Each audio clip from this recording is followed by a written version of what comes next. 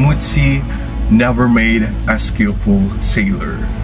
With over 1.6 million seafarers around the world, with about 14.4% or 230,000 of them are Filipinos. Seafarers fight the toughest seas and roughest weather. The seafarers that can be separated from their families and friends for almost a year, working on board ships, taking part in ship's operation and maintenance. These trained men and women work as a team on board and the ship in a hierarchy that starts with the captain at the top and the able seaman at the bottom.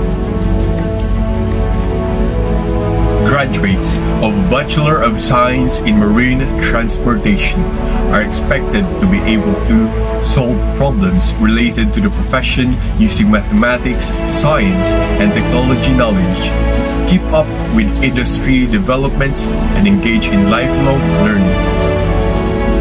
Graduates of Bachelor of Science in Marine Transportation may pursue a career path in the marine industry. They may apply as an ordinary seaman, able seaman, boatswain, third mate, second mate, officer in charge of the navigational watch, merchant marine officer, maritime education and training officer, Philippine Coast Guard officer, or a naval officer.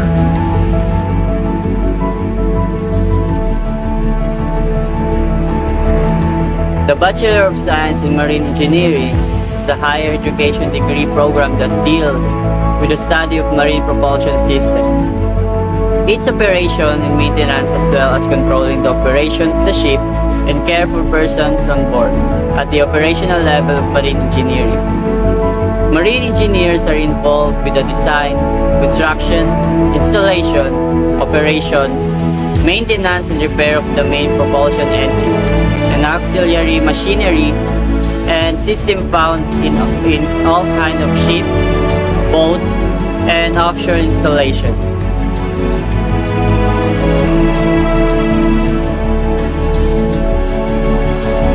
Seafarers and other maritime employees get paid lucratively, mainly because of the time they spend doing their job.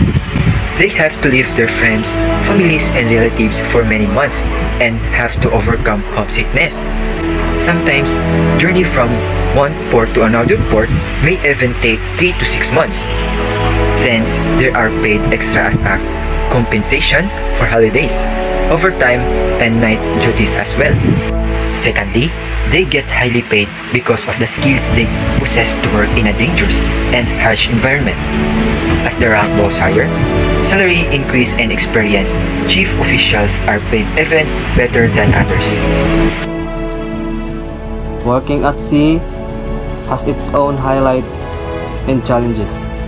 The one who is willing to overcome the challenge will shine in the industry.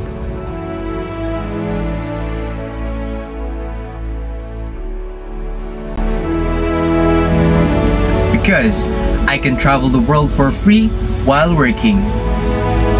An opportunity to see the world. To become a captain. Explore the great seas. An adventure that sea can give.